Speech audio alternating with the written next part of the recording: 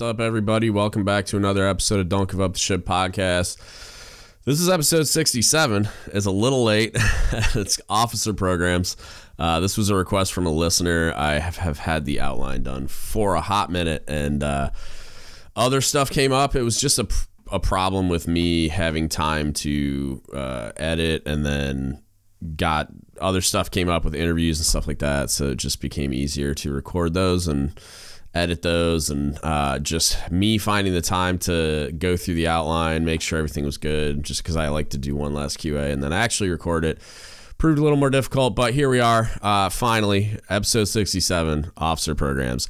And this one is different from, so you can go back, it's episode 47, is myself and Jeff Bayless. It's called So You Want to Be an Officer. We talk mainly about like the idea of and the why behind becoming an officer, like kind of like why a sailor would want to do it, what you're getting yourself into, what the difference between that is and staying enlisted and kind of going the chief path, stuff like that.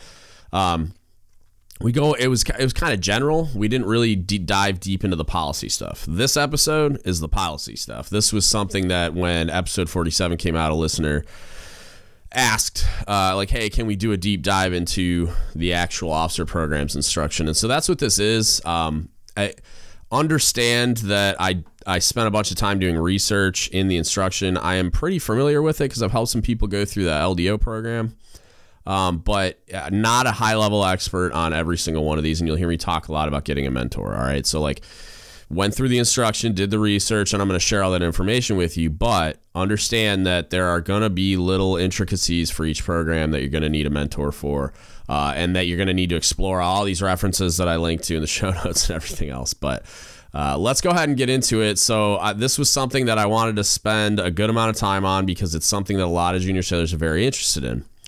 So the concept behind it was if you want to be an officer, whether it's a staff or a line officer, and the difference between those are specialties, and line officers are like, I'm going to command a ship, you should do it.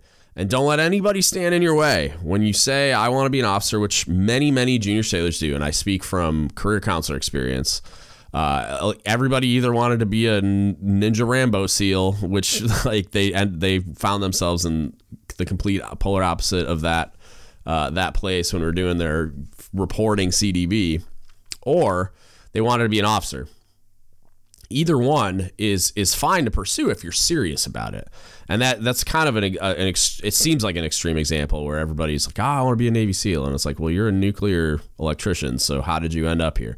If you really wanted it, you'd be pursuing it. The officer program stuff's a little different because you can and I mean you can kind of ascend to special warfare from almost any community, but as far as officers go, you can ascend from any community in the Navy. Everybody's got a program that you can use, or multiple programs, like multiple different paths, and we'll talk about all of them that you can use to ascend to the officer ranks. And so I highly recommend doing it. All right. And the thing is, and this is something I'm going to beat up on a lot too, is junior sailors can and should be their best advocates when pursuing a commission. This starts with getting in the instruction and leveraging all available resources, including seeking a mentor, which I previously mentioned, in the community for which you'll be applying to get selected. Okay. So you have to be the squeaky wheel, and I have and always will be an advocate for squeaky wheels, right? I like fixing things. If a wheel squeaks, I want to grease it so it runs smooth, right? But sailors that want things, that's the squeaky wheel. That's what the metaphor is, right? I love helping sailors that want things, but you have to show me you want it. Don't just say it and complain when the universe doesn't hand it to you with a bow on it. Show me. Compete. Better yourself. Get in the books and come to me educated. In the age of the Google machine, like, you can't not find anything. So it's like if you can't tell me anything about your designator that you want to apply for, or the program for which you want to apply in the age of Google, you're not showing me much. I will bend over backwards to direct you to the resources and help you navigate the application process. And so will a lot of other leadership, but you need to show me and those leaders and the Navy that you really want it. You're not just saying it at a CDB and then expecting us to just do it for you. Okay. It's definitely, the process in and of itself is built to weed those people out, which is why you don't see a ton of people getting selected for commissioning programs. You just see the people who put in the work, right? Before I get too deep into it, As always, if you need anything from us, hit us up. Don't give up the ship podcast at gmail.com. You can Facebook message us. Don't give up the ship podcast. You can DM me on Instagram or Reddit, DGUTS Hit us up, okay? If you have questions about anything we talk about in this episode, if you're having trouble getting a mentor, if you don't know where to look, if I don't do a good enough job explaining where to find certain resources, or you forgot that I said they're all in the show notes, just reach out, ask the question, and I will help direct you to the resources. I will give you the advice that you need, but nobody can do it for you, okay? And the thing that you need to do first, as always, is get in the reference, okay? I mentioned it quickly, but most sailors are weeded out during the application process. So if you come to me, you want to apply for officer programs, I'll refer you to the instruction. Like, the reference is where I always go first. And after asking if you looked at it, which most people respond, where can I find it? And then you're overwhelmed by its content. So I'm gonna direct you to where it is. It's a lot of information, after which you then have to tackle an intimidating application process, and that's on purpose. And don't get me wrong, if you review the entire chapter they devoted to filling out the application and highlighted your own section, which is specific to the program for which you want to apply, it's a different chapter, right? They have a chapter all on the application process, and then they have a chapter all on the program for which you want to apply. And you follow the associated checklist specific to your program. So they have a checklist in the appendices, I think that's how you say it in English. The checklist will tell you how to fill out the program specific stuff on your application, because everybody uses the same application, but it's filled out slightly differently, and some have like additional requirements and whatever. So you have the officer programs application, you have an entire chapter that tells you how to fill that out generally, and then you have your entire chapter on your program for which you want to apply, and a checklist, okay? So it's straightforward, it's just long and involved. All right, but we'll get to that later. Step one, as always, get into the instruction.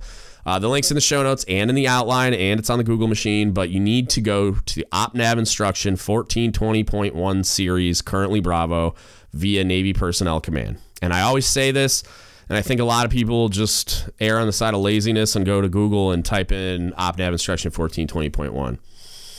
Here's the problem with that. You need to go to NPC instead of Google, because a randomly returned search engine link may give you an old revision, may give you something completely different. You don't really know what you're getting. You need to go to the source. So like when they update an instruction, they're going to upload it onto NPC. So it takes a second. You go on NPC, you go to references, you go to instructions, you have to go to, because there's Bupers instructions and OpNav instructions and all these other instructions, right? So you have to go find it. It's going to take a second. You're going to click through like 6 links to get there, but you need to do that to make sure you get the most current revision of the instruction, because just recently I was talking about how I think it was the FAP instruction, the Family Advocacy Program, hadn't been updated since 2008. And I was just like, I can't believe this has, and then I was talking to my supply officer about how ridiculous that was, and then I went on to NPC and found that they had just recently updated the instruction I think in May. So you got to go and make sure, and it's because I had an old one on my share drive, and that's what I had opened, and then I was like, let me go double check, because I always preach this, and sure enough, I was wrong. And there was a brand new revision. So make sure you go to NPC, you follow that references link. And again, the whole link is in the show notes. So I don't even need you to go try to figure out how to navigate from references to instructions to whatever. You should go play around in there, because it'll help you find things in the future. There's a lot of really useful references through that like window of NPC references. But for the sake of officer programs, the link is in the description. Like, go into the show notes and you can just click on a link and it'll take you directly to the instruction. Okay, so make sure you go to NPC. That's the big thing. Also take the time to review and understand all the sections of the chapter which contains detailed eligibility requirements, which I'm going to go over next. The specific requirements for the application process related to your program, as well as guidance for your commander for both a recommendation and proper processing and submission of your package. That's a really important sentence, okay? Because when you read an instruction, especially for something like officer programs, and it says your commander needs to do this, they need to recommend you, they need to rank you, they need to do all these other things, right? A lot of the officers that are going to be in the position of being your commander, your commanding officer, they went to college of some kind, whether it was a Naval Academy or just a normal university, and went through an ROTC program or the Naval Academy to commission. Most, not all, most. So they're not necessarily going to be an expert on officer accession programs because they've always been an officer. They ascended through a recruiter. They got recruited. They came in with a degree, or they came in and went through ROTC or the Naval Academy to get a degree, and then they were commissioned. That's it. They're not officer programs instruction experts. So if you need something from your commander, you need to set them up for success. So you need to read and understand and talk to a mentor about what you need from your commander so that your package can get done the way it needs to get done, okay? And this will become evident as we go through a lot of the stuff, but you need to be ready and willing and able to give your commander everything they need to help you succeed, okay? Because they're not going to be an officer programs instruction expert just because they're an officer. So moving on to the actual programs, this is where we get into the nitty-gritty of the instruction. And I'm just going to put a disclaimer out right now. This is going to get kind of dry. If you're not specifically here to learn about the nuts and bolts of OpNav instruction 1420.1 Bravo because you want to be an officer when you grow up, or 1420.1 series, then this is probably not the podcast for you. I'm not going to lie to you. It is a very good leadership tool because, and I'll talk about that later as well, but being familiar with and aware of these programs will help your sailors ascend through these programs. So it's obviously a good thing, but I'm just saying this is not going to be as intellectually stimulating, hopefully, as some of my other podcasts are. It's just going to be policy and the explanation of. That being said, programs, all right, there's several paths to a commission. Many of the sailors are completely unaware of, some of which I was vaguely aware of but pretty unfamiliar with. And I'll provide short descriptions of each, but the programs covered in the instruction are the U.S. Naval Academy and the Naval Academy Preparatory School. And those are kind of the same. They're the same chapter. They're kind of the same thing. I'll explain what those mean here in a second. Officer Candidate School, or OCS, which I think most junior enlisted have probably heard of. Like if you get your degree, your bachelor's degree, you can go to OCS and be an officer. So we'll talk about that. Medical Enlisted Commissioning Program. This is commonly referred to as MECP or MECP. I'm not sure how the medical people talk about it, but I've heard it referred to several times as MECP. Medical Service Corps In-Service Procurement Program, or MSc IPP. I don't have a fun pronunciation for that one. It's just started as MSc IPP. That's one of the ones that I was like, I kind of knew there was another medical one, but I didn't really know what it was. And there's a lot of really cool stuff in there.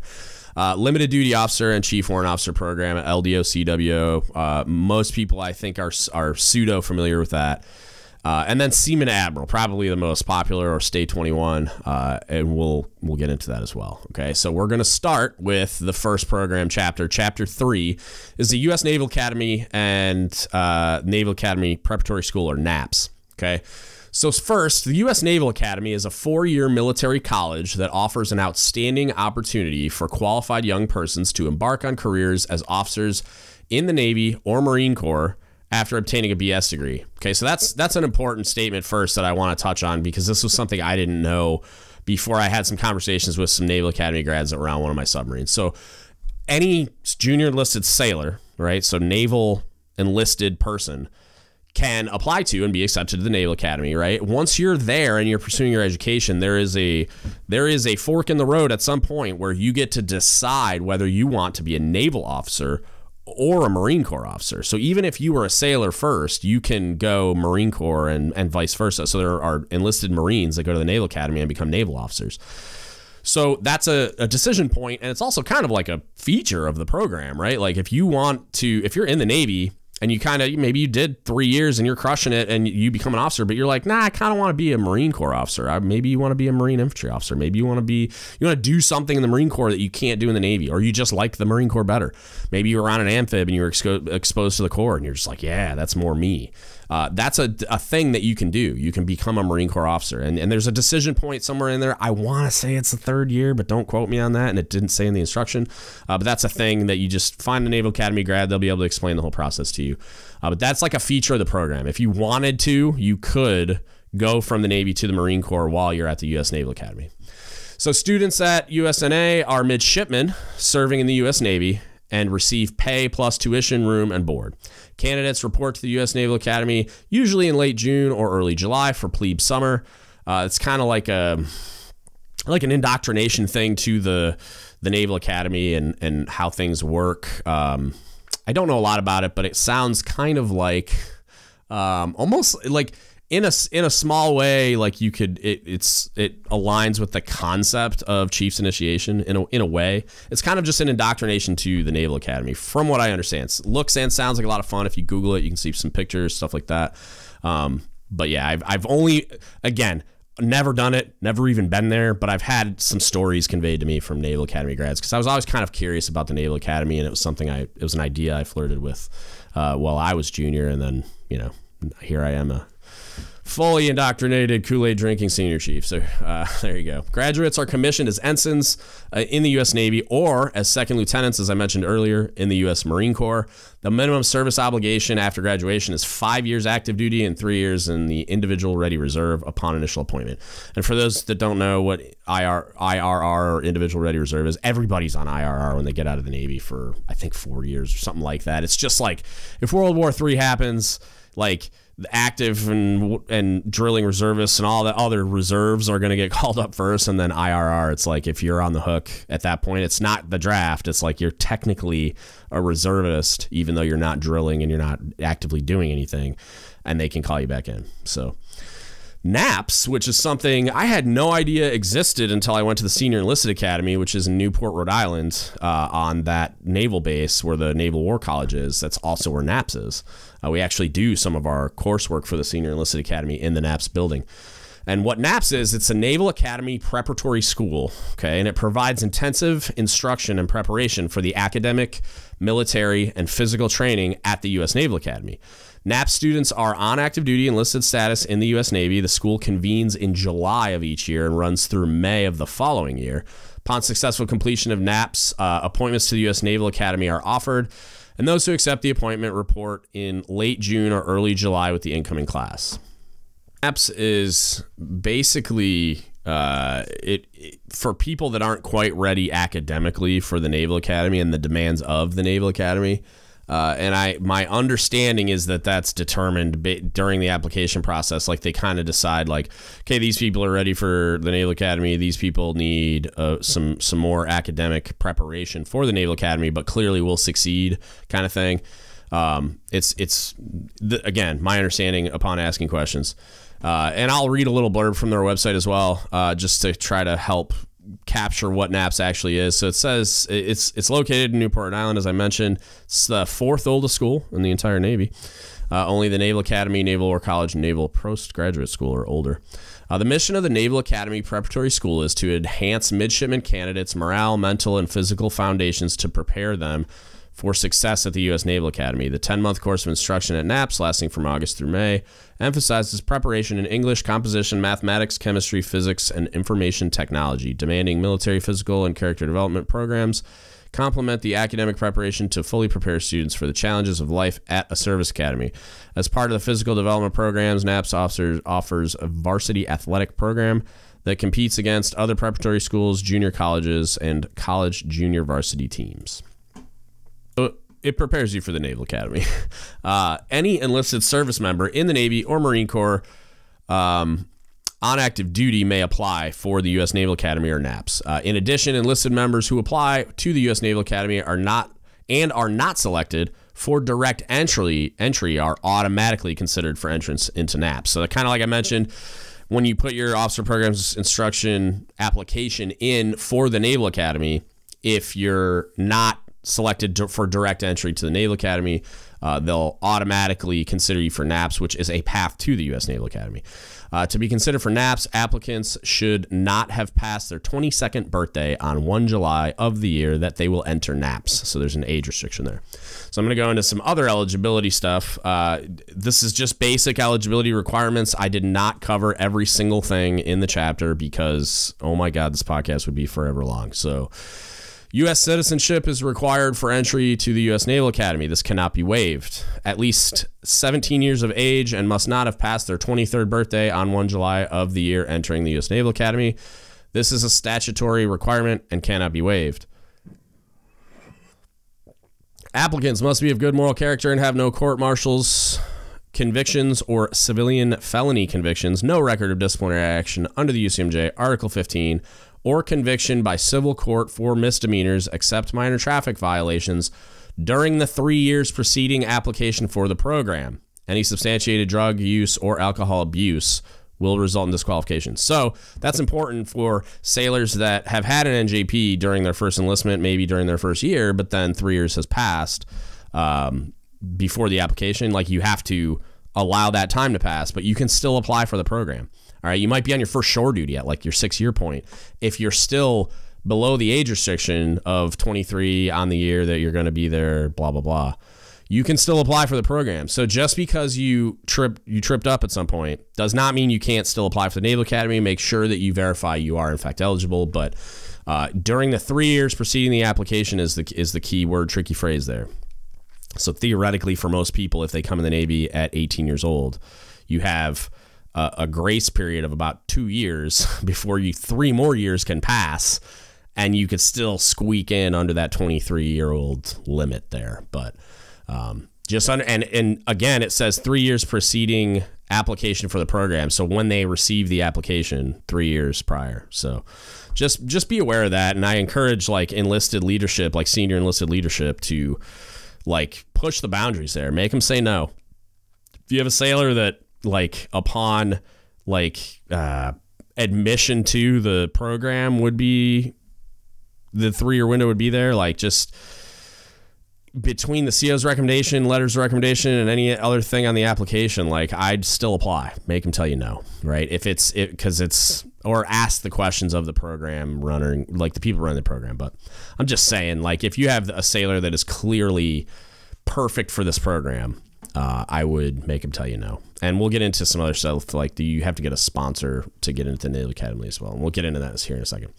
Unmarried, not pregnant, and have no incurred obligations of parenthood. This one's kind of a weird one, but with how the only way that I can understand this, and I've asked the question and kind of gotten like, this is what I think, but not like an official answer on why this policy exists. So it's telling you can't be married, you can't be pregnant, and you have no incurred obligations of parenthood, meaning you're not like the primary caregiver for a child, or you're not going to have to like leave the service academy to go to some obligation of parenthood. And I think, and the way it's been explained to me, the reason for that is how involved being a student at a service academy is. And like I mentioned earlier with like the plebe summer thing, like this isn't a normal college. The U.S. Naval Academy is not a normal college.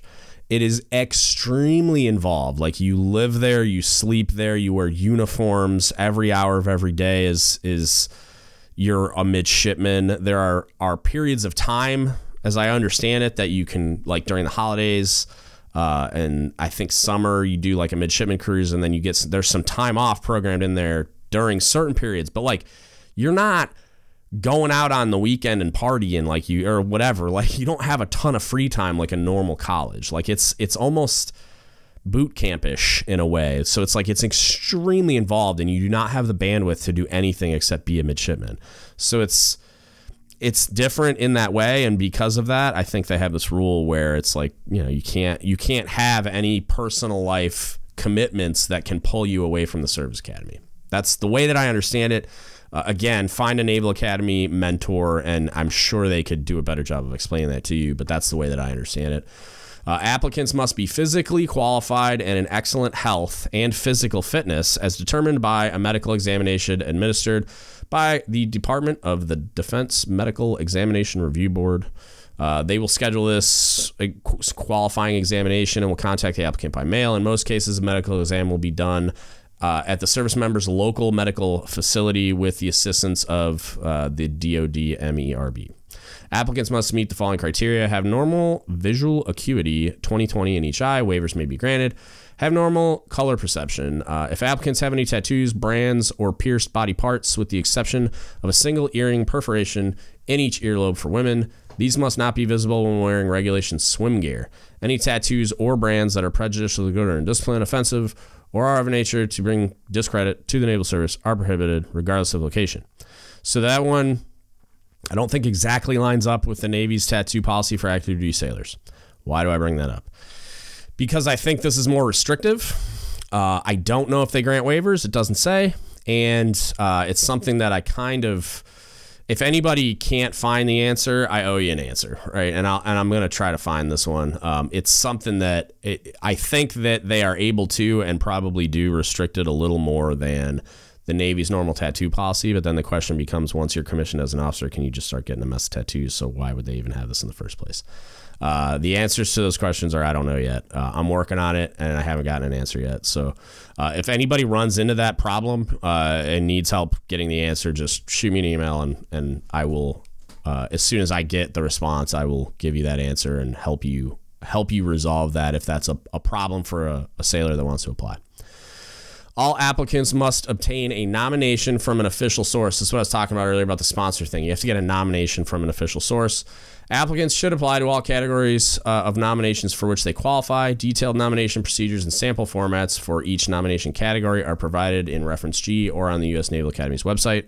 I have the link in the description and on the outline as well. Basically, you need like a congressman or like there's a bunch of avenues with which you can get a nomination to attend the Naval Academy, but you have to get this nomination in order to attend. So, but there's links on the website. Members of Congress, Vice President, Navy and Marine Corps enlisted, Reserve Officer Training Corps units, children of deceased or disabled vets, prisoners of war, or missing in action, and children of Medal of Honor recipients, and then a presidential nomination. There's a bunch of paths. Go on the website, click the link, and go down the path, but you have to get a nomination as part of the application process. So make sure that's a thing that you do. Scholastically qualified as determined by the U.S. Naval Academy based upon the following: acceptable secondary school transcript with college preparatory subjects and grades indicating college capability, and a class standing normally in the top 40% in high school. To be competitive, applicants should have completed 4 years of math, including strong foundation in geometry, algebra, and trigonometry, 4 years of English, and 1 year of chemistry. Additionally, physics, history, and 2 years of foreign language are strongly recommended. Courses in pre-calculus and calculus are also very valuable and encouraged. And then SAT, ACT scores. Tests must be no more than 2 years old upon applying. To increase competitiveness, these tests should be taken within 1 year. To be considered for a SECNAV nomination, a candidate should obtain a SAT score of 550 math, 500 critical reading / verbal, or ACT scores of 24 math, 22 English. These scores are not competitive for entrance into the Naval Academy, but may place a candidate in contention for NAPS based on the whole person assessment. Tests may be taken more than once, and the highest scores in each category on either test will be accepted. So a couple of important things there. One, those are bare minimum scores that I listed. So 550 and 500 will make you eligible for NAPS. 24 and 22 for math and English will make you eligible for NAPS. So obviously you want higher scores than that, and you can take the test as many times as you want. So there's a benefit there. Is like, if you have to take it 10 times, take it 10 times, and the highest score will be the one applied to your application. And then you need to be recommended in writing by your commanding officer. That's a one-line thing in the instruction, but it's probably one of the most important. It's something that the selection board, right, to get into any officer session program is going to take very seriously, right? Your commanding officer's recommendation for you to be selected to the program, it's a very important part of your package, and you should take a lot of time to craft that. And this is the only time I'm going to explain this in depth, because every program requires a CO's recommendation, but it's going to start with you and your direct supervisor. It's like, in a way, right, like writing an eval, where you're going to craft this. You're going to write a lot of the content of this, and then your CO will decide, obviously, how he or she wants to change that, if at all, right? But they're going to count on the chain of command to construct this with all the content that's required, right? And it's written up much like in the style of an eval, as far as like your accomplishments, the things you've done, things you've done to demonstrate you're ready to be a naval officer, or that you'll be perfect for this program, or whatever.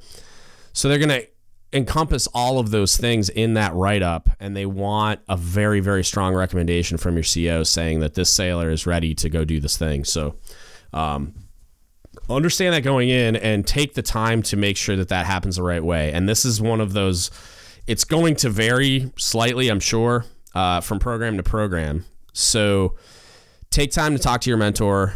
for the program, right? So like in this case, U.S. Naval Academy grad, go find one that, especially if I would seek out one that came from the enlisted ranks, since that's generally who I'm speaking to here, is find a Naval Academy grad that was prior enlisted that applied for this program through the OpNav instruction we're talking about, and talk to them about that. Talk to them about those CO's recommendations, right? Anything you can do, especially if your CO's a Naval Academy grad, to let them know and have conversations with your CO about the Naval Academy is even better. Just hint, hint, wink, wink, take my word for it. So that's what I got for the Naval Academy. Again, take the time, explore the show notes, lots of resources, lots of websites, lots of other things outside of the instruction to explore, and then seek out a mentor, a prior enlisted. I ascended through the program in OpNav Instruction 1420.1 series to become a either NAPS or Naval Academy student, because if they were a NAPS student, they presumably became a Naval Academy grad. Find one of those mentors. One of the resources for doing that is the interwebs. Reach out to a guy like me. I can put the call out on our platform. Go on a group like Basic Mentoring, or there's probably Naval Academy or Officer Programs Instructions Facebook groups. Like Reddit is a great resource. Go on Our Navy and just shoot a flare up. Say, hey, I'm looking for a prior enlisted Naval Academy graduate that ascended through that program in the Officer Programs Instruction. There's a bazillion ways to find them, and they want to be found, and they want to help you out. You can also just ask officers in your wardroom if there's an officer that you're comfortable with, or just do a drive-by with your department head, and they're going to know. They're going to know who the Naval Academy grads in the wardroom are. They're going to know if any of them were prior enlisted, most likely.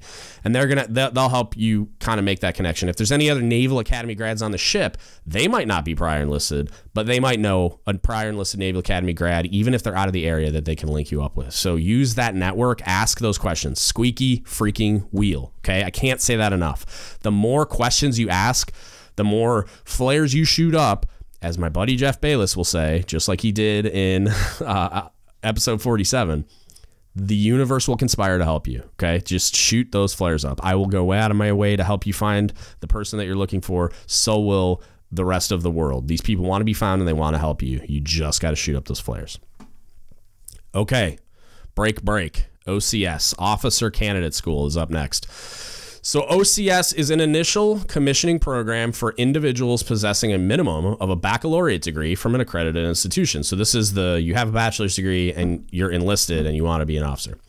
Applicants for OCS may request designation depending on individual qualifications from available community designators within the unrestricted line, restricted line, and selected staff corps designators. OCS is a program of intensive officer training and indoctrination of approximately 12 weeks located at Officer Training Course, Newport, Rhode Island. Same place as NAPS and the Senior Enlisted Academy, the same place I was talking about before. The OCS course has been designed by Navy officers and educators to give an individual a basic knowledge of the high-tech naval establishment afloat and ashore, and to prepare those individuals to assume the responsibilities of a naval officer and begin developing to their full potential. The OCS course is designed to prepare members to become commissioned officers by providing basic knowledge of the naval profession and its related military and academic and nautical subjects. It will provide moral, mental, and physical development and instill the highest ideals of duty, honor, and loyalty. In most cases, graduates will receive specialized follow-on training after OCS for their career field to further prepare members for their initial fleet assignment.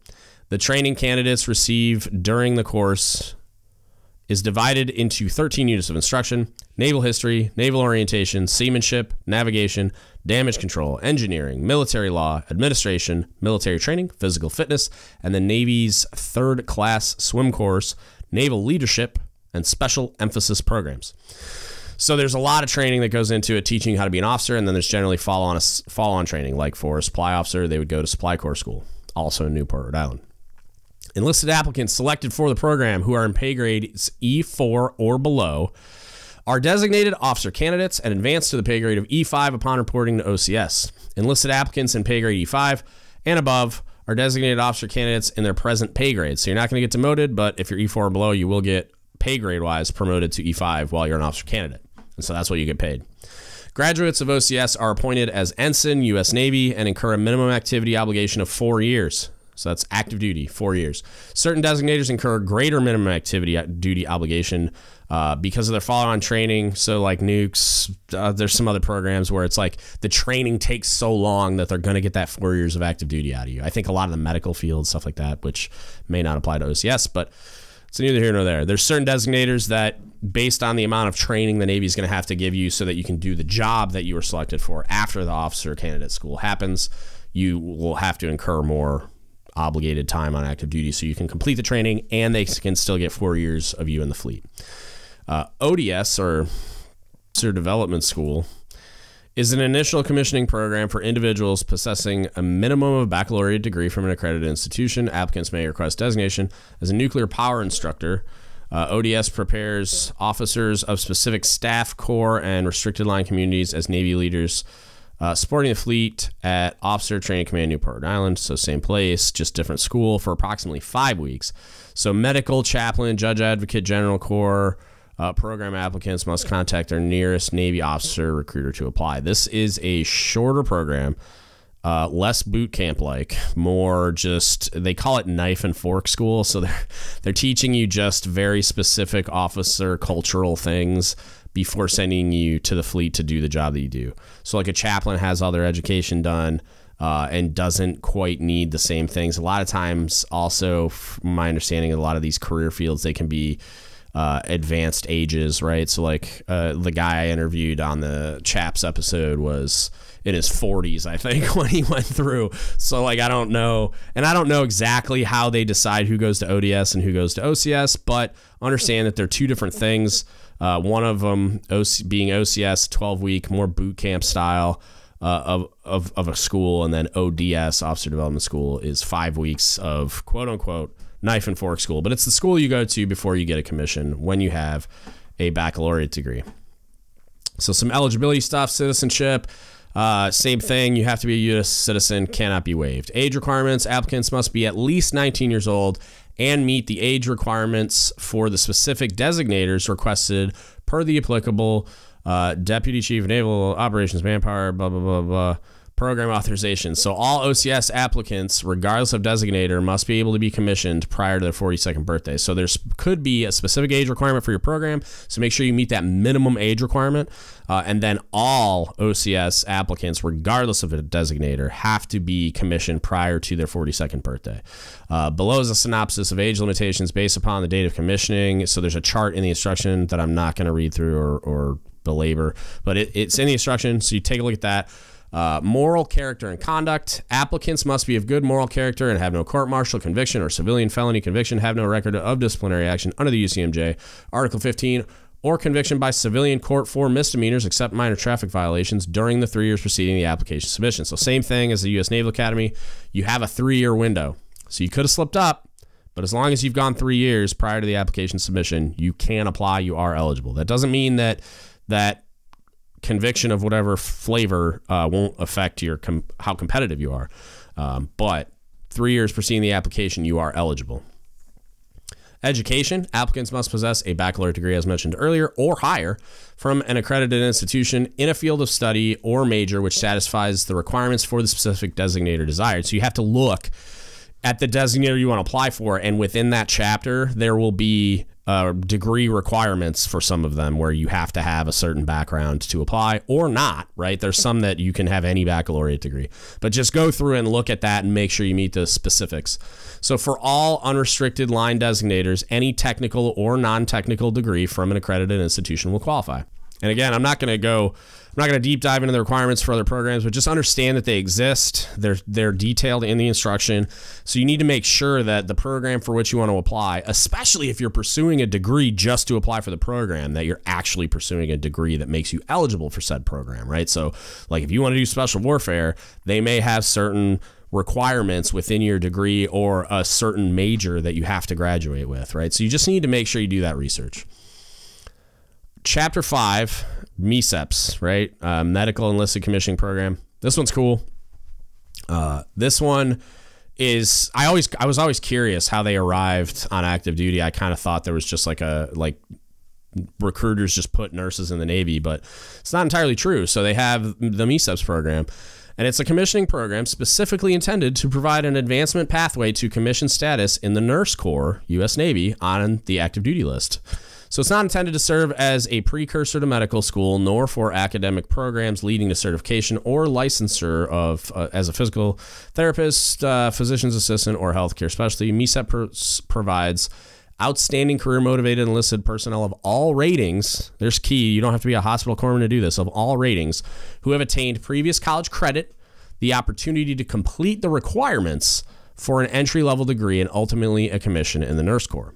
So, for those holding a valid nursing license, having passed the National Council Licensure Exam, NCLEX, and a Bachelor of Science in Nursing, BSN, from a non-accredited institution, applications for a Master in Science in Nursing will be considered as an entry-level degree. No entry grade credit would be granted, as the MSN would be the qualifying degree for the commissioning program in the Nurse Corps.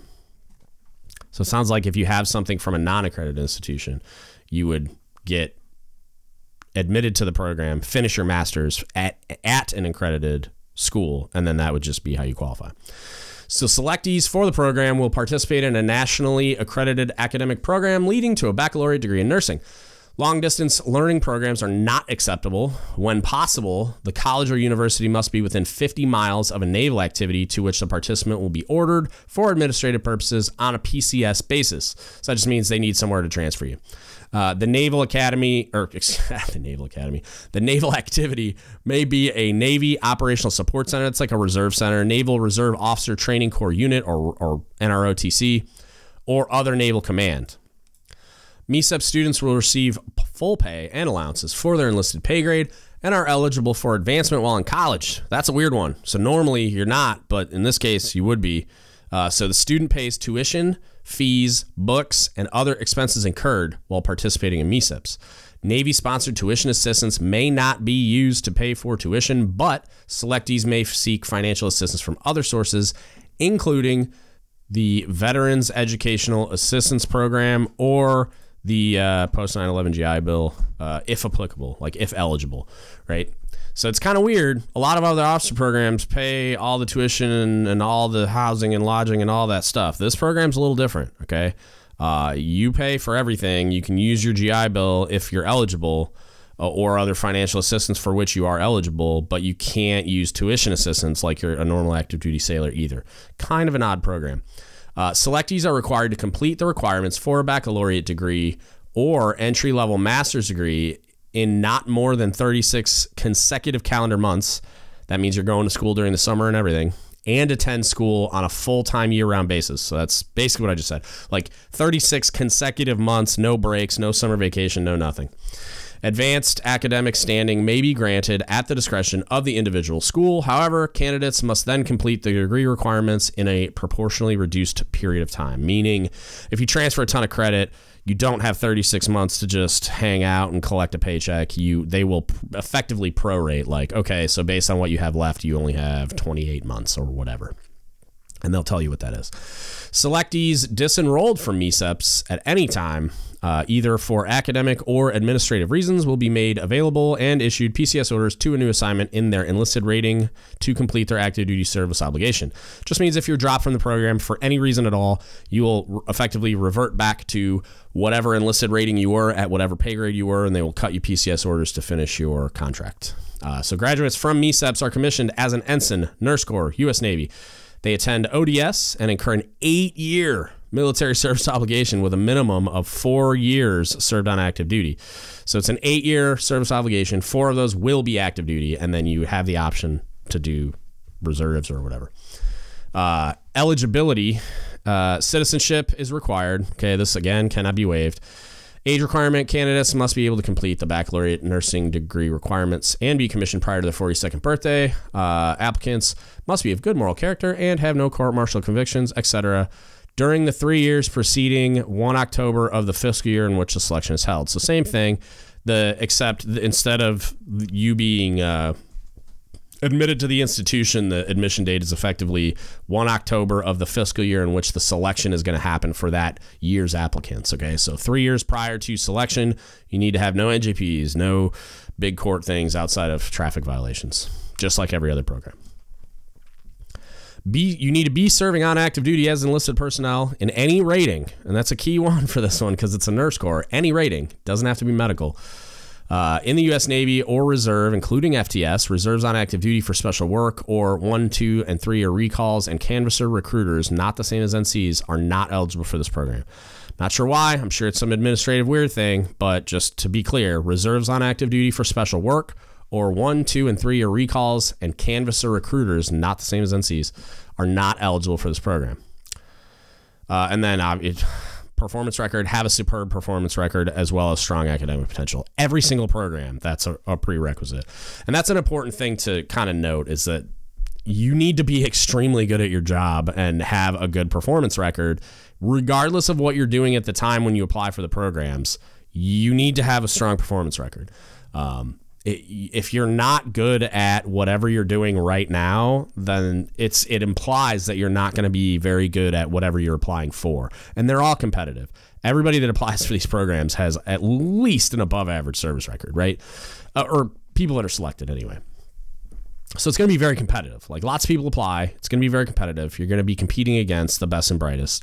So just understand that going in, that you need to be performing at a very high level in the job you're doing. Because what I encounter a lot of the times is sailors are not happy in their enlisted rating and they're looking for a way out. And that's fine. There's nothing wrong with that. You're allowed to not be thrilled with your current lot in life, but you are not allowed to sit there and have subpar performance and think you're going to get selected for an officer program, because it's not going to happen. If you go in with garbage evals and are doing a poor job and not putting any effort into what you're doing now, the assumption is going to be made that you're a subpar performer that is not good for the program. Okay, so just understand that going in. That's a thing that I kind of see a lot, is they're like, I'm just looking for it.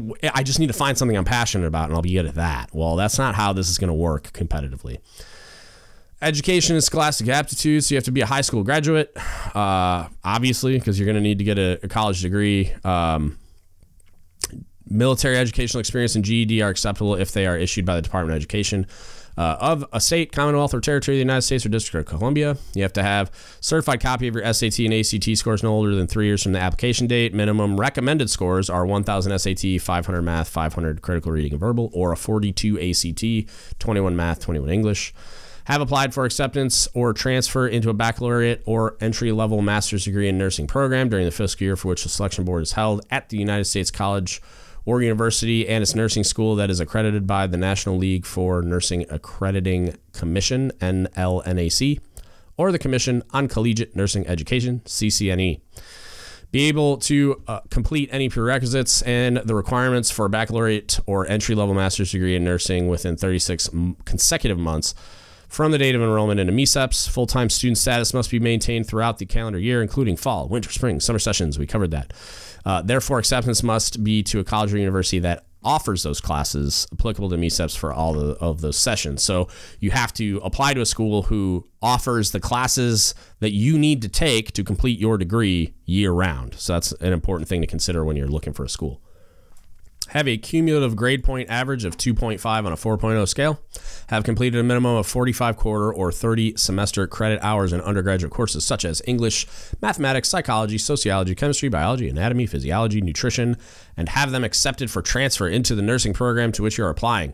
Credit hours may be a combination of traditional classroom courses, college level entry program or CLEP credit, online or distance learning, and military training credits, provided that non-traditional credits are accepted by the school you're applying to. So take advantage of that.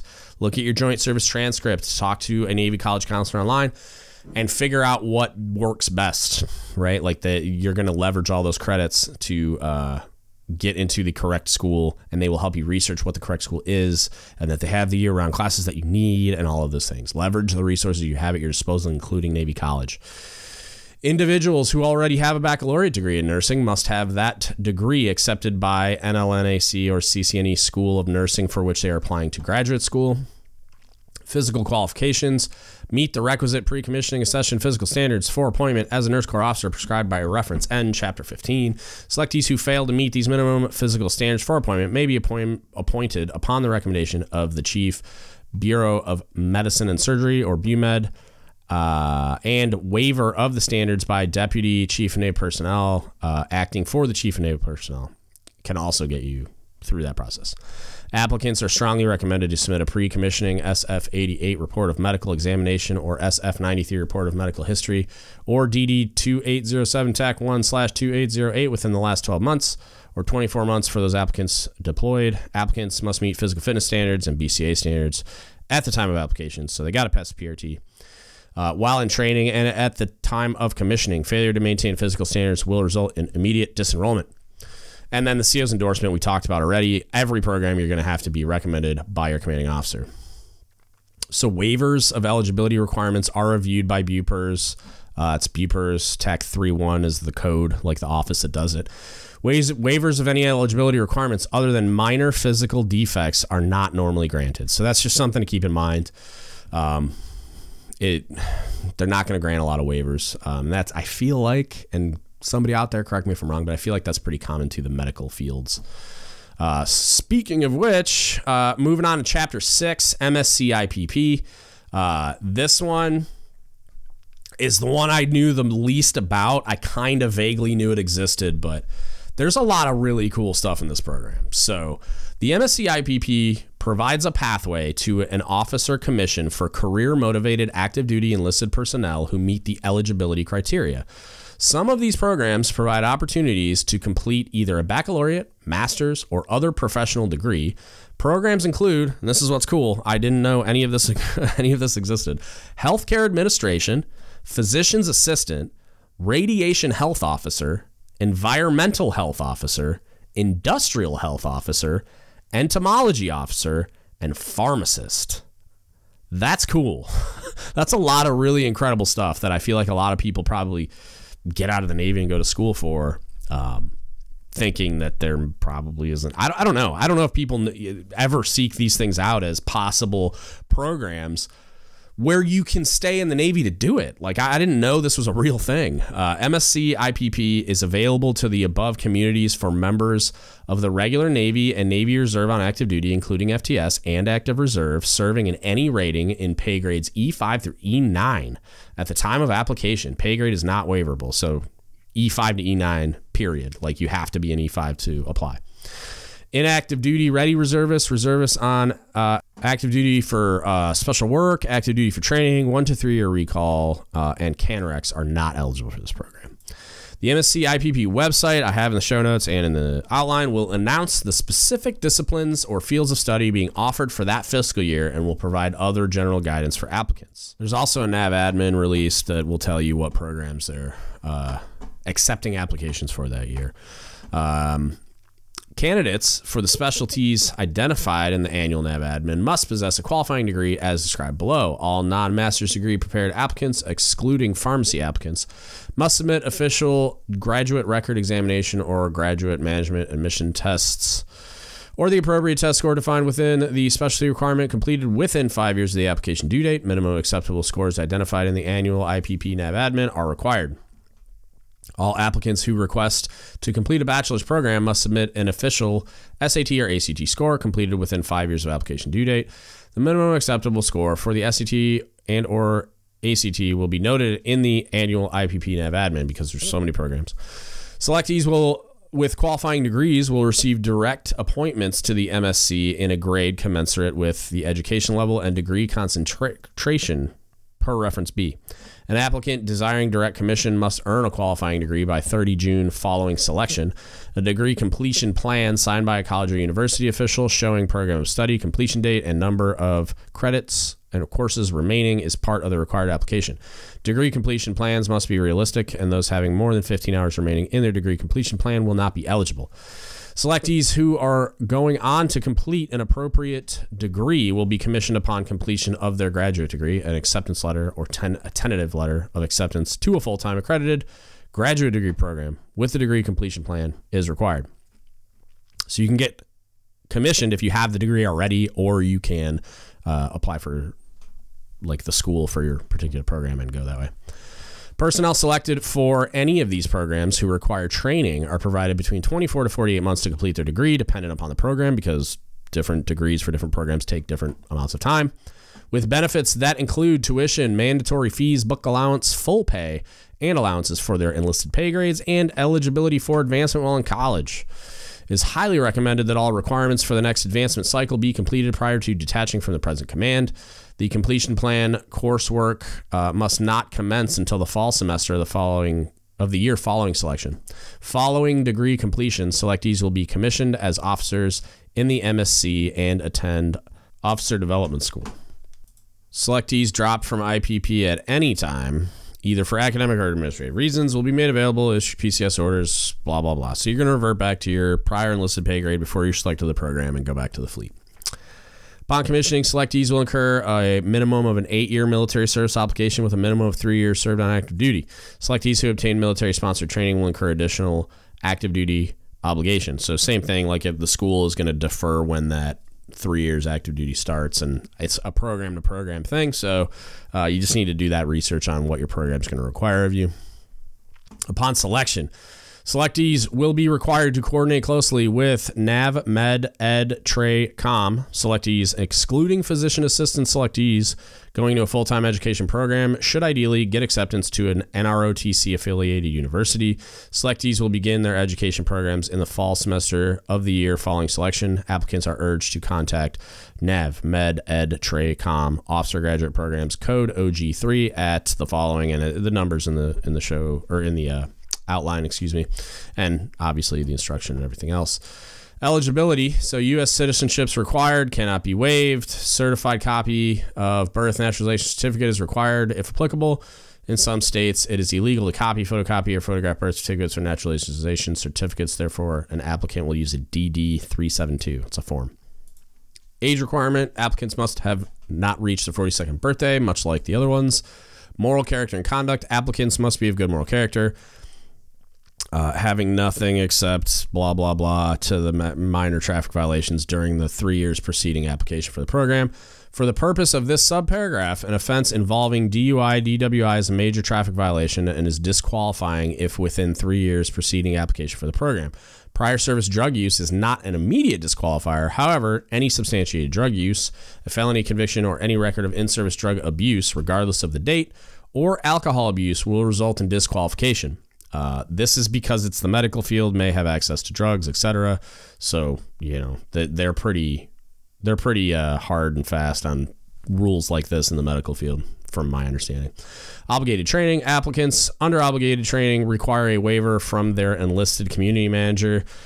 That just means if they're in some kind of training they're required to be at, they need to get a waiver to leave that and be selected. Physical qualification. Meet the requisite pre-commissioning accession physical standards for appointment as an MSc officer prescribed in reference N, chapter 15. You can find, every time I say reference whatever, chapter or whatever, the references are all, if you go to OpNav instruction 1420.1, go to the very, very top, first page, it'll have all the references listed and it'll tell you exactly what it is. So you can go find that reference and read it if you need to, which for this program you do. Selectees who fail to meet these minimum physical standards for appointment may be appointed upon the recommendation of BUMED and waiver of standards if you are granted a waiver. Performance record. Have a superb performance record as well as a strong academic potential and be favorably recommended for appointment by the candidate CO. So all those things we've talked about in the past, and this, they went out of their way to put a sentence like that in there for obvious reasons. These programs are competitive. You need to have a superb performance record, quote, a strong academic potential demonstrated by your past academic performance, and be favorably recommended for appointment by your CO. So that the CO recommendation is a big deal. Security clearance. The SF-86 or EQIP is required for all applicants who do not possess a current NACLC and credit check. The command security manager should assist applicants in determining whether the appropriate agency check is on file in JPass. So you just need to work with your security manager to submit an SF-86 background check, which is generally done electronically through EQIP. If applicable to your program. It's just like it's an involved process, takes some time. You might have to talk to an investigator, etc. So the further in advance you do this, the better. If you don't already have a clearance, if you do, check on the status of your renewal. If required, when's your reinvestigation coming up, blah, blah, blah. See if there's anything you need to do to meet all the requirements of the program, and make sure you work with your security manager to do that. Don't just assume you can do that on your own. All applications must be submitted by the deadline posted on the annual IPP Nav Admin. As I mentioned previously, make sure you're in that Nav Admin, checking it out. Supplemental information is due by the supplemental deadline posted on the annual IPP Nav Admin. Any correspondence not submitted by the supplemental deadline may be submitted to the president of the IPP board by the applicant prior to convening of the selection board. And then before I wrap up MSc IPP, because there are so many programs captured under this program, like under this chapter, right? There are specific program eligibility requirements for everything. Make sure you do the research on the MSc IPP website within the chapter for all the programs specific to your program, and the Nav Admin, the Get a Mentor. Like there's tons of stuff that you use your checklist, everything that you have to take the time to become well versed in and work with a mentor to fully understand. Okay, I am not an expert on every single officer program. I'm a general institutional expert on a lot of stuff, but like it's impossible for me to be an expert on all these things. So number one, use all the resources at your disposal. Digest all the references, like highlight it, write notes in the margins, put little stickies on there, get on the website, digest all of that, get on the Nav Admin, highlight and put notes on that.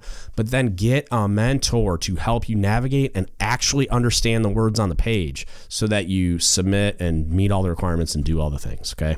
Take the time to do that. This program is probably the best illustration of the need to do that, because there are so many programs to apply for in MSc IPP, and then each one of those sub programs to be a pharmacist, to be a medical administrator or a healthcare administration officer, to be all those things. Every one of them is different. Every one of the requirements are different. You got to find a school. Everything is different. So it's like a bunch of sub programs beneath one program. Take the time to get a mentor. Use the checklist, use all the references, use all the things. But you got to take the time to read, research, and then with the help of a mentor, fully understand all of the requirements of your specific program. Okay. Moving on to Chapter 7. Limited Duty Officer and Chief Warrant Officer. So this one is one for which I have applied myself a long time ago in a land far, far away. So it's been a minute, but the instruction was the same. It hasn't been updated in a long time. I'm sure there's been little tweaks, but via Nav Admin or whatever. But we're on the same revision, I believe. So the LDO and CWO programs provide commissioning opportunities to qualified senior enlisted personnel and chief warrant officers.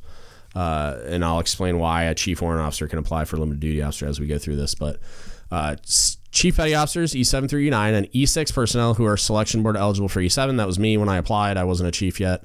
Because when I made chief, I decided I liked it too much. And then a chief warrant officer can apply for lieutenant junior grade. So once a chief petty officer gets selected for chief warrant officer, if they decide they want to go LDO for whatever reason, they can.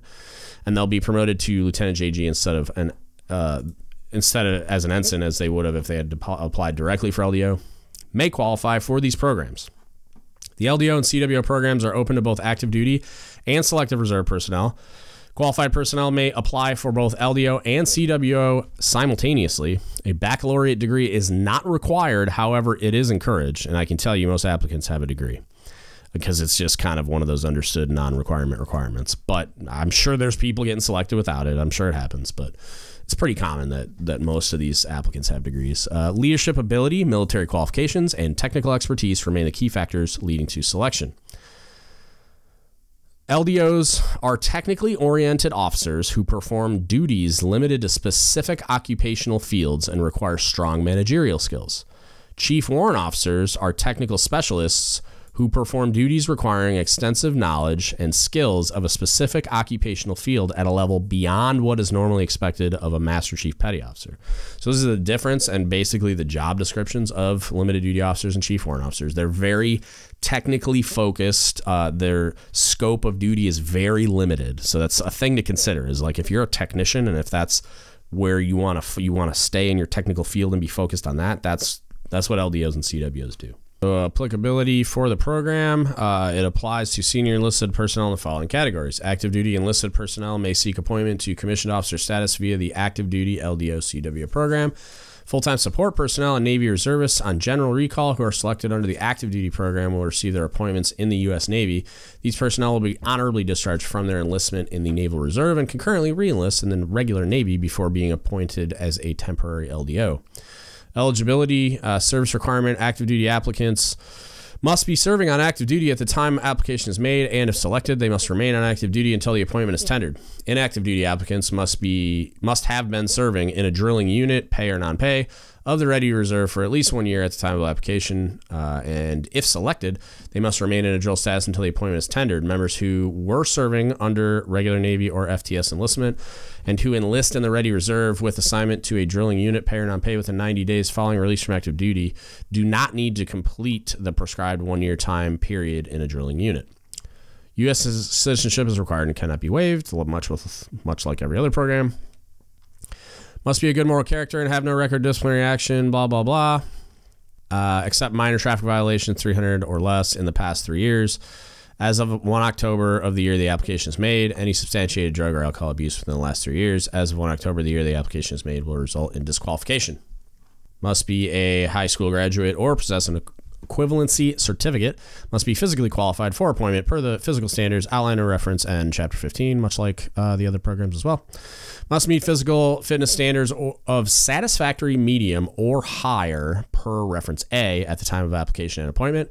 Must not exceed height or tenure requirements. Service with the Army, Air Force, Marine Corps, and or Coast Guard may be credited to meet the minimum service requirement when it can be clearly documented by the applicant that service in another branch provided the requisite training, knowledge, and expertise that directly relates to and parallels the needs and requirements of the naval service based for the designator which you're applying, right? So it has to be applicable to what you're trying to do as an LDO or a warrant. If applicable, comments regarding experience gained in another branch of service to include relation of the experience with the Navy's needs and requirements should be included in the applicant's personal statement of the OPNAV 1420/1, so of the application.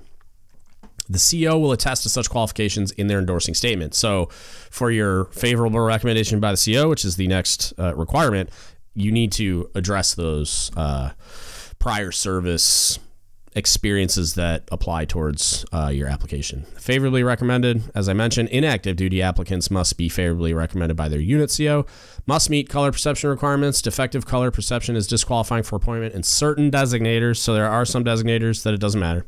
So make sure you're looking at your specific designator requirements within Chapter 7.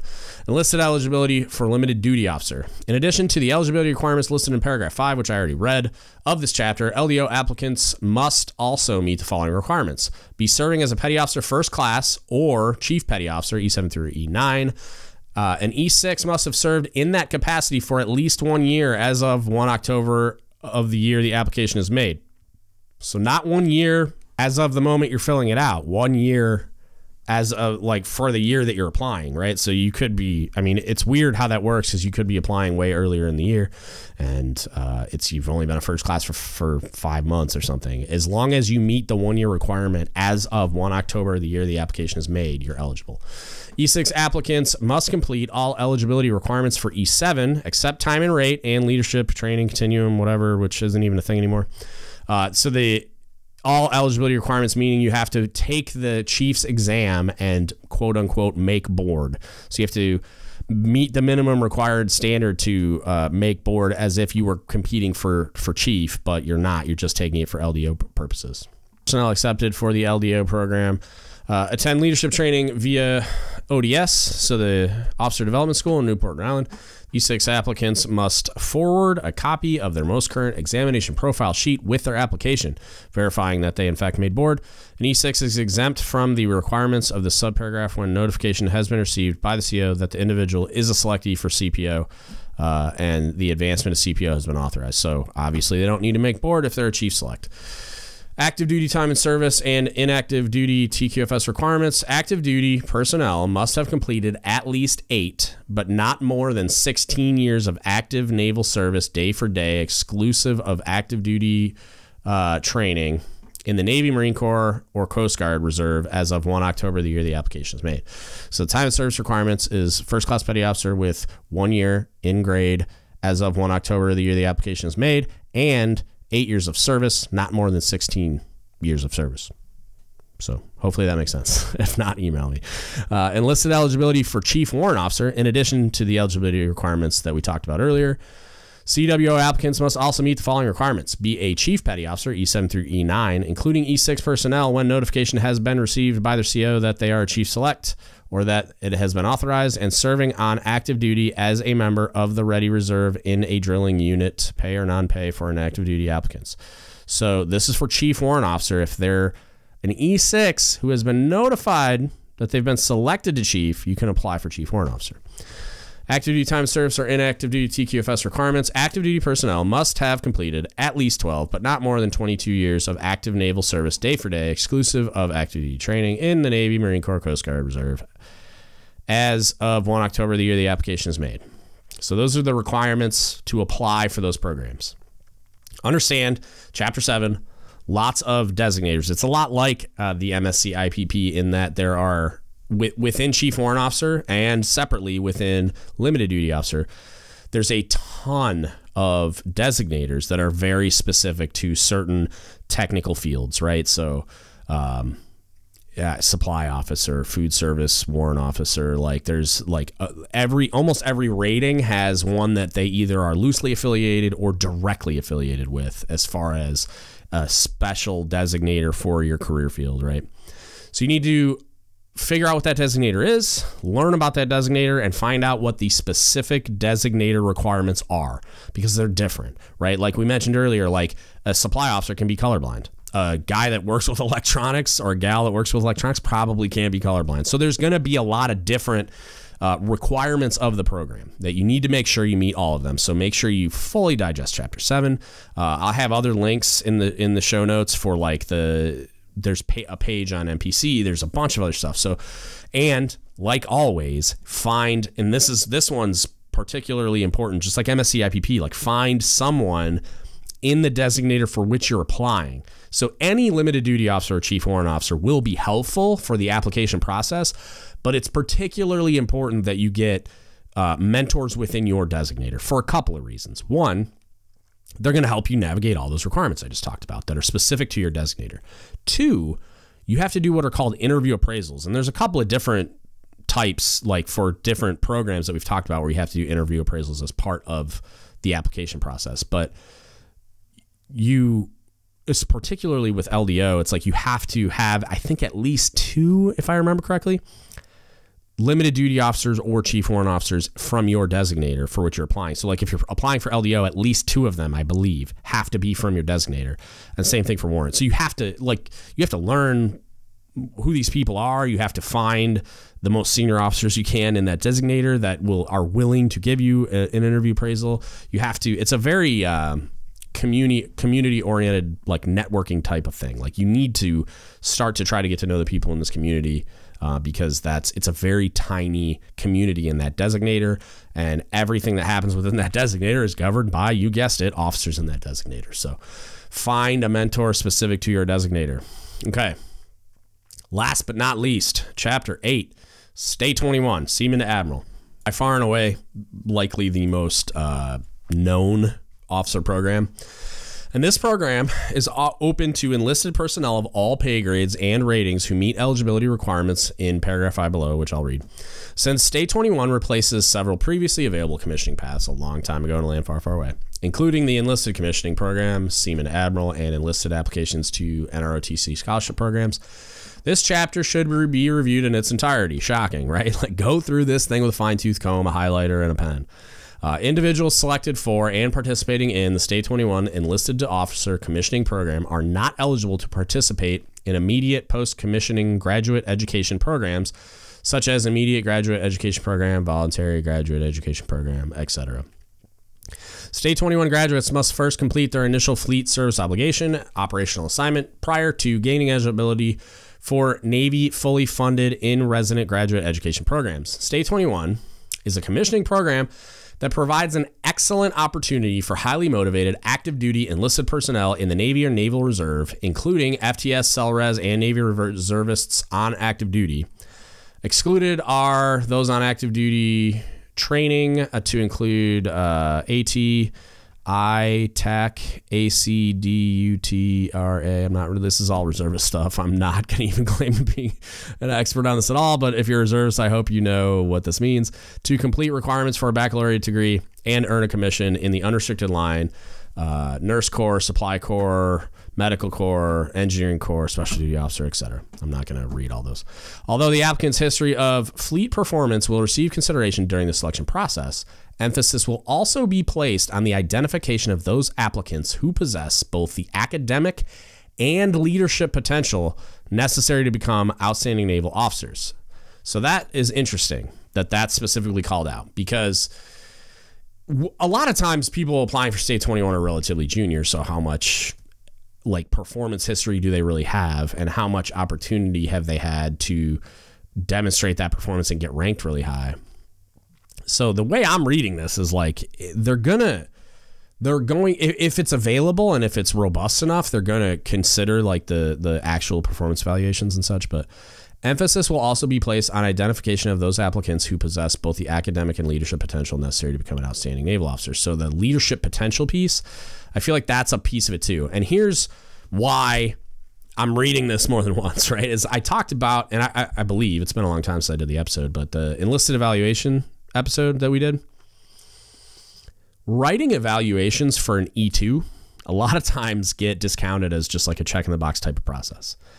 If a sailor that's an E3 that like say they showed up as an E1 and within 2 years they're like an E3 and they're applying for State 21, you taking the time to document their leadership potential necessary to become an outstanding naval officer is really important, because guess what the selection board has? It has their own PF and a bunch of other documents submitted as part of the application process. But it's not like they get to sit down at all in all programs anyway, because some of them have interview appraisals, but the board doesn't get to sit down and interview the sailor. They don't get to serve with them for a year and evaluate them as a reporting senior. They don't know anything but what's told to them. So what's written in block 43 of those evals demonstrating not just their performance, but their leadership potential, because their performance might not be robust enough to give them a ridiculous eval.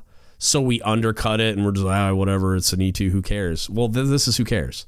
This is who cares, right? We say, and I stand behind that, we're not writing the evaluation to make sailor feel good about themselves. That's not what they're for, right? That's what awards are for. What we're doing is we're writing it to a selection board. And when we as chiefs or leaders or whoever say that, what people think when you hear selection board is chief. They think an enlisted selection board. And that's not always what that means. A lot of the time it means the first selection board a sailor encounters a lot of the times is an officer programs selection board. Not a lot of the times. I mean, there's a lot of sailors out there who the first selection board they encounter and the one that they want to get selected by is an officer program. So it's very, very important for leadership at the enlisted level to understand that and to take those evals very seriously.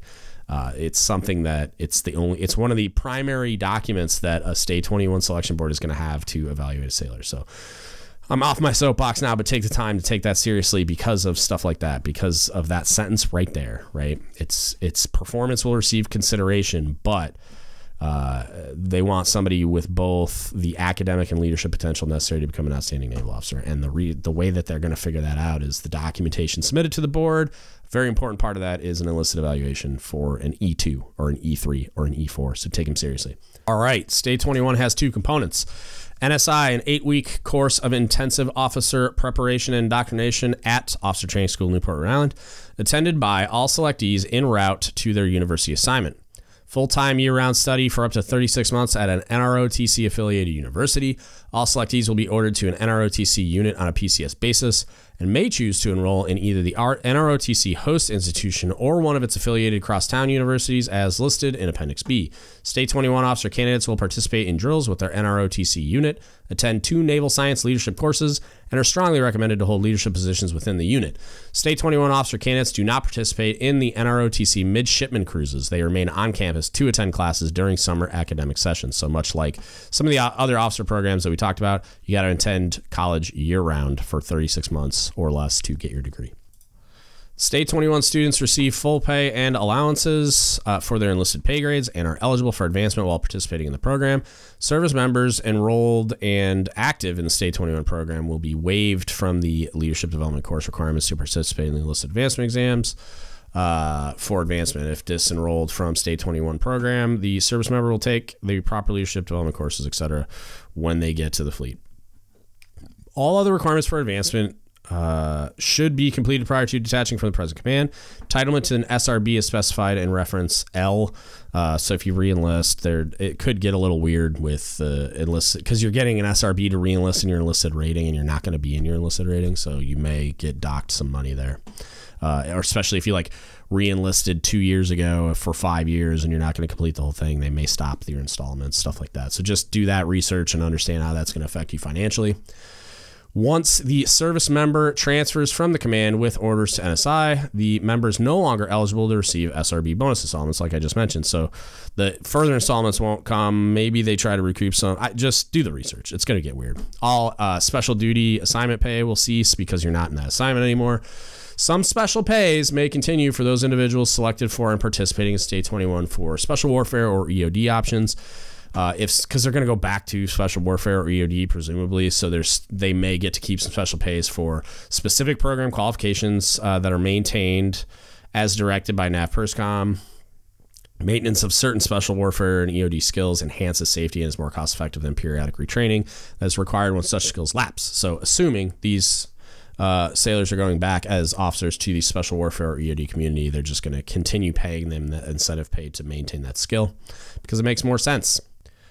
Students receive up to $10,000 per year paid to the university by Naval Service Training Command to supplement the cost of tuition, books, and fees, i.e. if tuition, books, fees, and blah, blah, blah can total $7,000. Only $7,000 will be paid by the State 21 program. If tuition, fees, books, blah, blah, blah, total $13,000, the selectee must pay $3,000. The $10,000 is dispersed in increments by school term. Therefore, students receive $4,000 for the fall, and spring term, and $2,000 for the summer term. Students attending quarter schools will receive $2,500 per quarter. State 21 students are neither eligible for tuition assistance or the GI Bill benefits or the Veterans Education Assistance Program benefits to pay for the schooling. So just understand that going in, that there's a certain amount of money you're going to get every year, and if you exceed that, you're going to have to pay the difference. Eligibility: be a citizen of the United States, no waivers, be recommended by your CO, and have a good moral character, officer potential, and unquestionable loyalty to the United States. Conspicuous by its absence is stuff about NJPs. I don't know if that stuff figures in, and I'm not sure why they didn't list it. So that's something that you may need to contact the program office for this specific thing. I'm scrolling down really quick in my oh, here we go. So have no record of I was going to say, this is weird that it's in 2 different spots. Have no record of court-martial convictions, blah, blah, blah, or DWI, DUI for 3 years preceding application date. So it's pretty much the same thing. So the same requirements. I was going to say that's very strange. Looks like I should have read ahead a little bit. I wrote this outline like a month and a half ago in my defense. So, yeah. Be serving in the U.S. Navy on active duty, FTS, CELRES, Navy Reservists on active duty, except for those in the categories we mentioned previously. Individual option programs may have additional requirements and specific restrictions like on what your status of service is. So just refer to Section 2 for community-specific information on State 21. Be a high school graduate. High school diploma or equivalency certificates based on military education experience and GED test results are acceptable to meet the educational requirements if issued by the Department of Education of a state, Commonwealth, Territory, the United States, or District of Columbia. Be able to complete requirements for a baccalaureate degree within 36 months, much like all the other programs. Applicants are encouraged to accrue as many fully transferable semester hours of earned credit as possible before beginning State 21. So, as you're meeting the requirements in the fleet to apply for an officer program, and a lot of times, like on submarines, you have to get your submarine dolphins or the CO won't endorse it. So that's a year on your first submarine. They also won't let you do NC PACE or CLEP or anything else. So you can't really incur the college credits, but some in-service schools might transfer once you're done with your dolphins and you apply. You might not get selected the first time. So just take some PACE courses, CLEP some courses, do whatever you can to get as many transferable credits as you can prior to beginning a State 21 program, which implies, of course, that you have to get selected. So you may have to apply multiple times before you're selected. So just make sure you're doing this stuff, because the more you get done, the faster you'll get commissioned, less time you got to spend in school, etc. Credits obtained through regionally accredited colleges or universities or the Navy College Program for Afloat College Education or NC PACE program are considered fully transferable. Many universities do not accept all transferable credits because of their individual policies governing transfer credits. Non-traditional credits, i.e. military service and service school credits, CLEP courses, vocational technical school credits, correspondence courses, or other NC PACE, etc., should be used to obtain advanced academic standing to the maximum extent permitted by the university in which enrolled. Normally, credits obtained from foreign institutions are accepted. However, again, not all are considered fully transferable. Navy College Office counselors should be contacted for educational counseling to include determination of which credits will transfer to specific universities. That's important.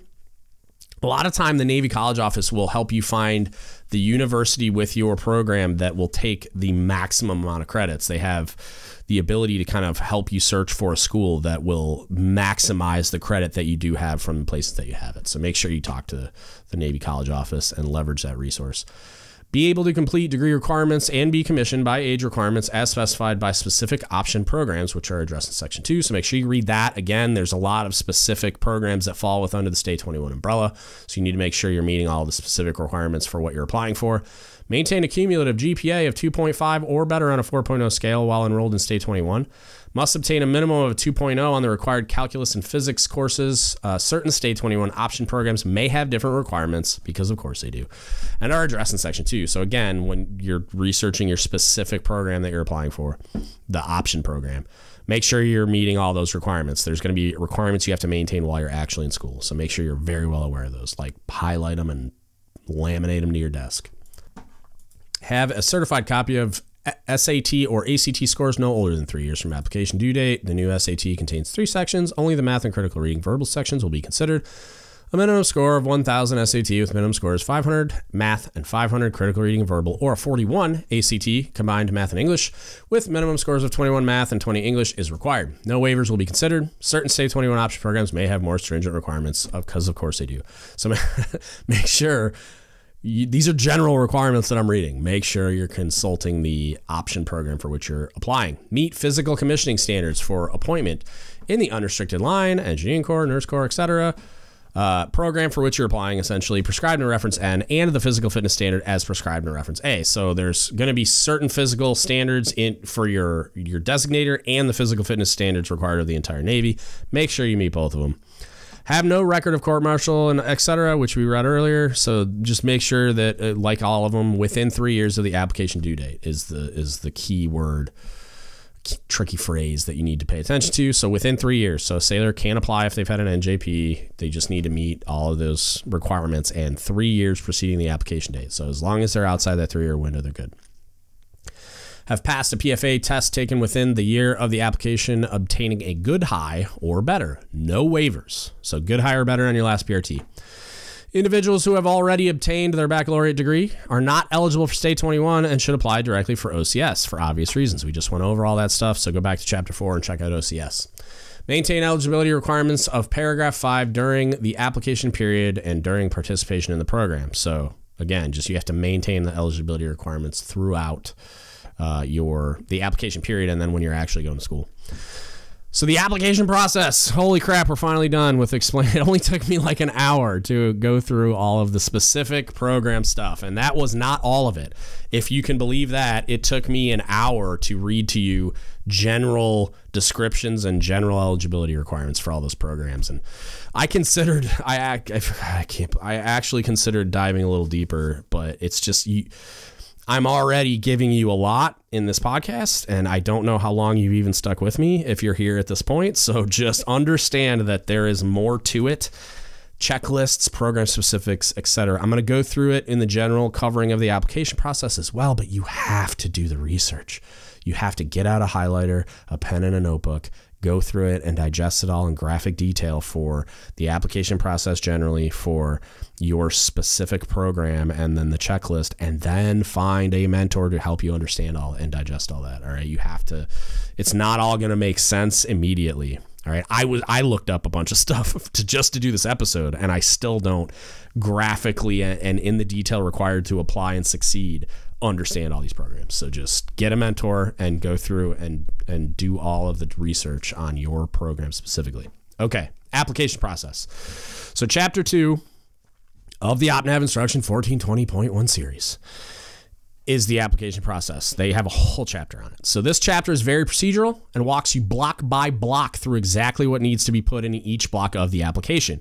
Generally, okay, it's like an administrative explanation, because as you work through the application, you need to refer to your program specific chapter, and especially that checklist, because it distills down the chapter to make sure you don't screw up the application. Because they're like, it's going to explain that generally in chapter 2 how to fill it out, but then there's going to be your program specific stuff and checklists that are going to help you not fail at doing the other stuff that has to get done that's specific to your program. So program specific stuff and checklists. Every single program has specific things required to be done on each application, and they're different. So make sure while you're completing the application, which is the same as every other program, you're all using the same application form, but you got to do different stuff. So you also need to be reviewing the application process section of your program specific chapter to ensure that any deviations or extra steps are added to what is detailed in chapter 2, and use your checklists. So the Naval Academy, OCS, ODS, MECEPS, MSCIPP, LDOCW, and State 21 all have program-specific checklists in the back of the instruction. These checklists are invaluable to ensure you capture every requirement for your program application, so use them. Like, you should have that thing laminated and go through it multiple times to make sure everything's done. Have somebody else go through your package once you think it's complete and audit it and make sure that everything's done. Your mentor should be constantly going through it, tweaking, getting it all ready so that we're positive when you submit that thing that everything's done and it's done correctly. So with chapter 2 and the program specific stuff and the checklists, there's nav admins and there's board pages for most of the stuff. So I have a lot of links in the description, which I highly recommend you check out. But just understand that there is also amplifying information a lot of the time. So the 1420.1 current revision that we're on is Bravo, but it could and should get updated soon. The nav admin that comes out for soliciting applications to all these programs every year, which they all have nav admins, there can be amplifying information. And this is true for every instruction in the Navy. There could be a nav admin updating or amplifying or adding on top of what's in the instruction. So you need to be paying attention to that as well. So always consult the nav admin soliciting applications for your program. They generally come out annually and will have the most up-to-date policy guidance for applicants that sometimes is contrary or in addition to, like I mentioned, to what you find in the instruction. Also, consult the available board pages. So the links that I have in the show notes are for like the LDOCWO board page on MPC. MSCIPP has a specific website under like the NavMed umbrella that has some good resources and information there. Just if there's a resource out there, you should leverage it. Make sure it's official, make sure it's accurate, make sure you start with the instruction and then you go to the nav admin, etc. But it can seem overwhelming, and it kind of is in a way, but it's very, very doable. It's very navigatable, something like that. You can get through this. Just understand, you start with the instruction. You work from the instruction. You get the nav admin and the checklist and everything else. You start completing the application, but get a mentor. And this is a big one that I want to cover. It's like, I cannot overstress how important it is for you to get a mentor. And don't just get a mentor that was commissioned from the enlisted ranks random program, right? You find whatever you want to apply for, whether it's State 21, whether it's LDOCWO, MSCIPP. Find someone who commissioned through that program particularly, but even better, like that's a good start. Even better if you can find a mentor that commissioned through that program into the exact designator or option or whatever that you're applying for. That's what you're looking for.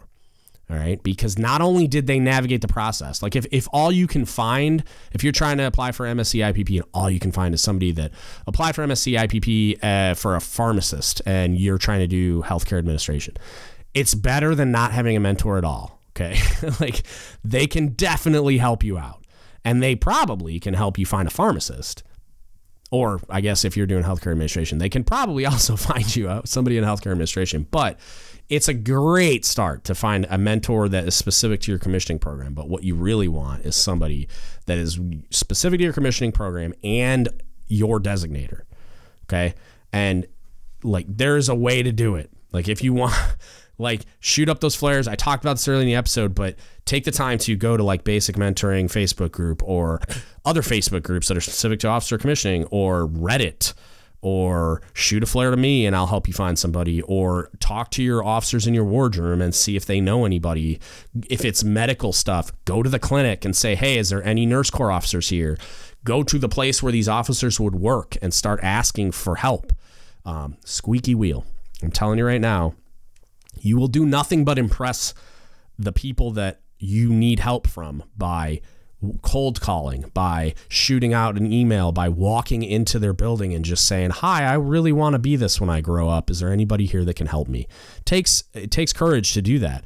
And the fact that you're willing to just show up and ask for help from your chiefs too, like that can help, or your supervisors. It could be a first class, it could be a second, whatever. But it's a lot easier for me to walk into a building or cold call someone than it is for you, especially if I'm cold calling a chief. So that can help kind of get the first step in the right direction of getting you the mentor and getting you the connections that you need. But there's so many ways to do it that there's no excuse not to have a mentor. So get a mentor, because it's incredibly important to helping you navigate this process and not get overwhelmed and not do the wrong thing or miss something. Check out the NPC page for commissioning programs. Okay, there's one generally for commissioning programs, tons of resources for all the programs, useful links to websites and downloadable fillable forms. That's very helpful. Lots of great resources. The link is in the show notes and the outlines. Lots of links for this episode, and they're all in the show notes and the outline. Also, make sure if there are board precepts or a convening letter available to you, for example, LDOCWO, you need to review them in detail. It's a roadmap for what they want in their selection process. Okay. All right. So to wrap this up, if you've stayed with me this long, and I'm going to put timestamps in, I should have mentioned this at the beginning. Maybe I'll edit it in, but I'm going to put timestamps so that if somebody wants to jump to an episode or to a program specific part of the episode, you can. But why should someone not applying for officer programs care about anything I just spent over 90 minutes talking about? So, like, first, and obvious to me is that if you're a leader, right, if you're in a leadership position, if you're leading sailors in any way, shape, or form, you're going to be the first point of contact for a junior sailor that desires to get commissioned. Whether it's via a career development board or just them approaching and asking how, like, hey, this is the thing I want to do. How do I do it? The more you know, the more you can help, right? Obviously, it's not expected that you're the subject matter expert for officer programs. That's why you have a command career counselor, and that's why I push so hard, and so does everyone else, for you to get an officer mentor in the designator or option or whatever for your commissioning program. But that doesn't mean your awareness that there are programs for commissioning sailors in medical administration and as physician assistants and whatever else.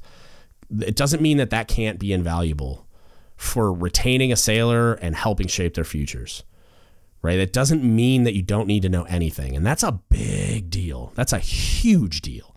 I talk a lot about my time as a command career counselor because so many sailors, when asked what they wanted to do, answered, well, I wanted to be a super Navy SEAL Rambo ninja, but was told it's impossible, and now I'm stuck on submarines.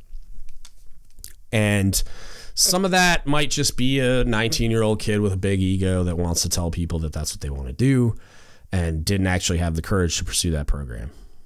And I'm just being honest. But a lot of times it seems like through some kind of a misadventure, a sailor ends up in a different place because maybe they got pressured into it. Maybe they were scared in boot camp and had to reclassify. Maybe they were whatever. I don't know. You could very easily use me as an example for that. I came in the Navy as a corpsman and they screwed up a drug waiver that I had coming in and told me I had to reclassify because they screwed up my paperwork. And I was getting screamed at it in boot camp, being told I was a liar and an idiot for telling the truth and then getting up at the moment of truth and saying, hey, you guys screwed up my paperwork, because it said alcohol abuse and I'd never touched alcohol in my life up to that point. So I was like, I'm thinking to myself, like long-term career-wise, I'm like, I don't want my record to say I have alcohol abuse in there because I might make this a career. So I want to get this fixed. And it got turned around on me saying I lied the first time, which I didn't.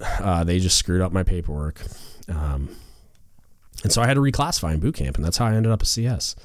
I'm not mad that it happened that way. I'm a everything happens for a reason guy, and I have enjoyed my career immensely up to this point. But there's a lot of sailors that find themselves in a position that they supposedly didn't want to be in for whatever reason. Maybe they really didn't. Maybe it's just what they're saying. Who knows? But I've cross-rated 2 submarine CS2s to cryptologic technician, both of which intended to separate but are now chief petty officers within their new rating, right? I couldn't have done that without program awareness. If I didn't know that there was a program that you could make it like a contingent upon reenlistment, I will, like, if I'm going to give the Navy my contract, I'm going to reenlist, and as an incentive for me doing that, they're going to cross-rate me to CT. When I said it, I had a CMC tell me that wasn't real anymore. I'm like, well, the Milpers man says it is. So I applied for both of them. I helped them apply. We went through the application process for both of those sailors, and they both got picked up for conversion. And now they're both chiefs, valuably contributing to our nation's defense. And they wouldn't have been, because they would have separated because they didn't want to be cooks anymore, which is fine. But had I not had the program awareness and been in the Milpers manual and been studying so that I was a good career counselor, I wouldn't have been able to do that. Obviously, I was supposed to know these things because I was supposed to be the subject matter expert as a command career counselor, but there's nothing stopping you from reviewing the career counselor handbook and the officer programs instruction that I just went on and on and on about, or the Milpers man articles associated with the types of programs I just talked about. It's extremely important to retention and training your relief to answer with actual information and a path towards their goals instead of just shrugging them off or passing on tribal knowledge-based denials, which happens far too often and leads to us losing the best and brightest. Those sailors I cross-rated to CT had been told that they could not cross-rate because they were on submarines. That you're stuck on submarines for life, bro. And it's not true. It's not true. It's just some tribal knowledge BS that's passed down from, generation to generation. If you take the time to at least get program awareness, I'm not saying you need command career counselor level, in-depth detailed knowledge that I had when I was a command career counselor, because I don't have it now. I'm not as up on those I would say I'm probably in the middle. I'm not as up on those programs as I was when I was a command career counselor, because I was a command career counselor it was 2013 or something, the last time I had that cookie on. So I'm way, way far removed, but I go out of my way to stay informed, and I do things like this. Like I spend time researching this for the podcast, so it gets me back up to date. But and I'm not saying you have to go as ridiculous as I do, because I'm doing it for the podcast. But program awareness is really important. Take time to read the nav admins that come out. Take time to, when you see something kind of curious, like an MSc IPP nav admin soliciting applications, like, what is that? Do a little research. Maybe take a look at the website. Take a look at the officer programs instruction. And now you know. And that's just like a little thing that like quarters or something you can put out. Hey, this nav admin came out soliciting applications if anybody's interested in healthcare administration. blah, blah, blah. And you put that, and that might be all it takes to plant a seed in a sailor's head to start pursuing a degree in whatever field they want or apply for the program or whatever. It's a big deal. And if a sailor comes to you and says they want to be an officer, you should have general program awareness on this. So if you didn't listen to the whole episode and now you're just listening to me telling you that you should listen to the whole episode, go listen to the whole episode. It's faster than reading the whole instruction. I can tell you that right now because I just did. So yeah. In summary, we talked about officer programs and where to find the official guidance, specific details of each program and basic eligibility requirements, and then why leaders should care about topics like this, right? Junior sailors, this one's for you. You need to be vocal early and often when pursuing a commission. Don't take no for an answer. And you might get that type of an answer like my sailors that are CTs now. You might get well, you can't do that because. Don't accept that. It's not true. There might be some prerequisite stuff. You might have to get your warfare pin first. You might have to do a year on board. There might be some things that your commanding officer's like, I'm not endorsing a package until. Okay, so now you got a finish line. Now you got a goalpost. So pursue that.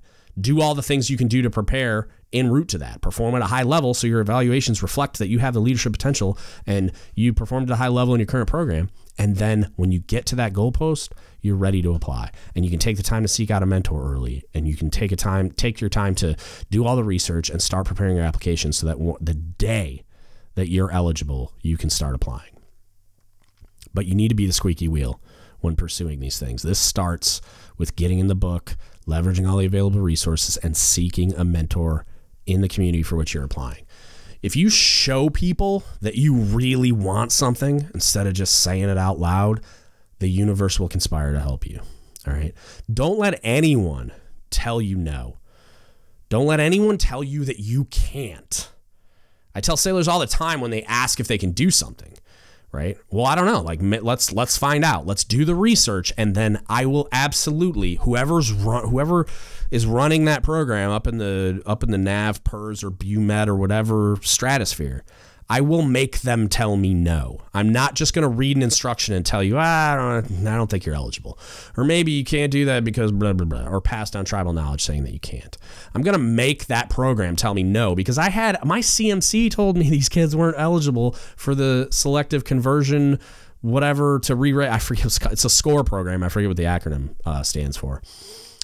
But I was told that the program wasn't real and they weren't eligible. Turns out they were, because they're both CTs chiefs right now. So I'm going to make somebody tell me no. I'm going to make the program owner tell me no.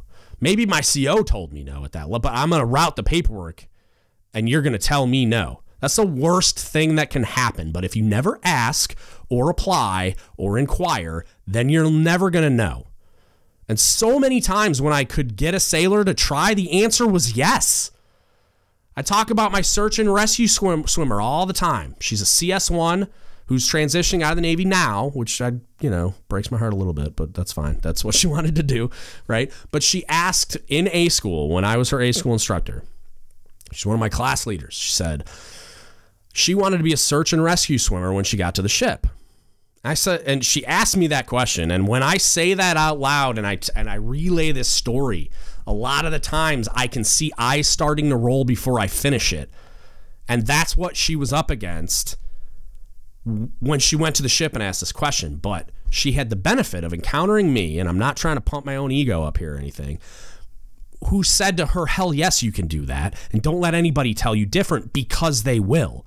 I got ahead of the problem, and I got to tell her that for her, they would doubt her for being small, for being a woman, for being a cook. Show them that they're wrong. Be the squeaky wheel. Don't just say you want to be a SAR swimmer. Show them. Show up to their PT. Work out a ton. Prepare. Do all the things you need to do. Route chits to go to the school. Whatever you need to go pester the SAR swimmers all the time while they're underway doing things. Put yourself in a position to be undeniable. She ended up a first-class petty officer inside 4.5 years that was not only a SAR swimmer on the ship she was assigned to, but is leaving the Navy after a successful tour in Pensacola as a search and rescue swimmer school instructor. She's been an instructor teaching every other sailor that goes through that school how to be a SAR swimmer. So she didn't just do it.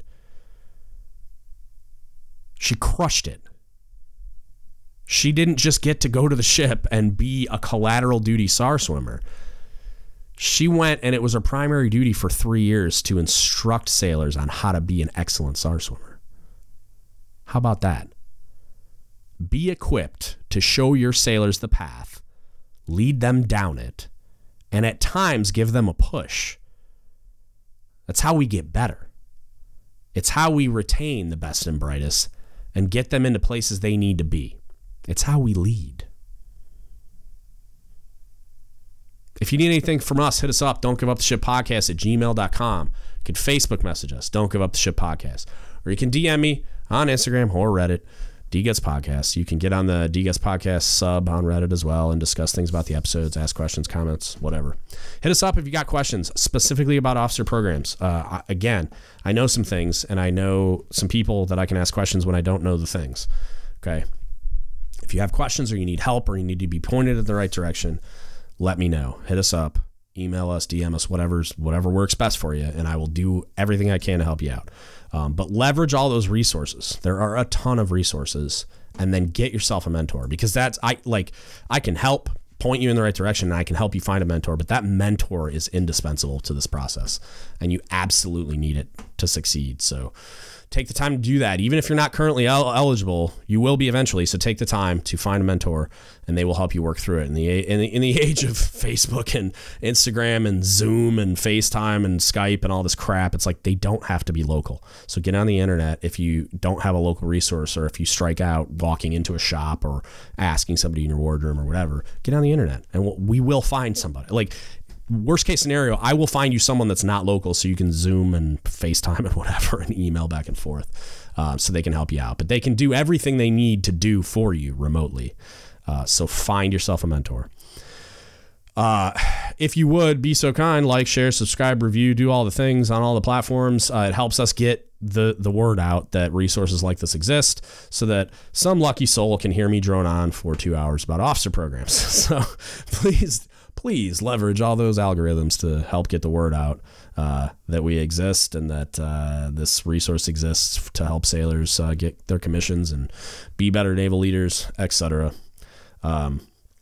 If you want to support us, you can go to dgutspodcast.com/shop. We still got shirts and magnets and pins and such and stickers. It just helps keep the lights on. We got a bunch of subscription fees and all kinds of other costs to keep doing this project. So if you want to support us and get some cool stuff as a result, you can do that. I haven't been plugging that for a while, and I'm not sure why. I think I just forgot, because I knew with the medical treatment stuff I was going to be down for a while and probably not be able to ship stuff. But yeah, if you want to support us, that's the way to do it. And that's it. That's what I got for you today. Thank you so much for listening, and don't give up the ship.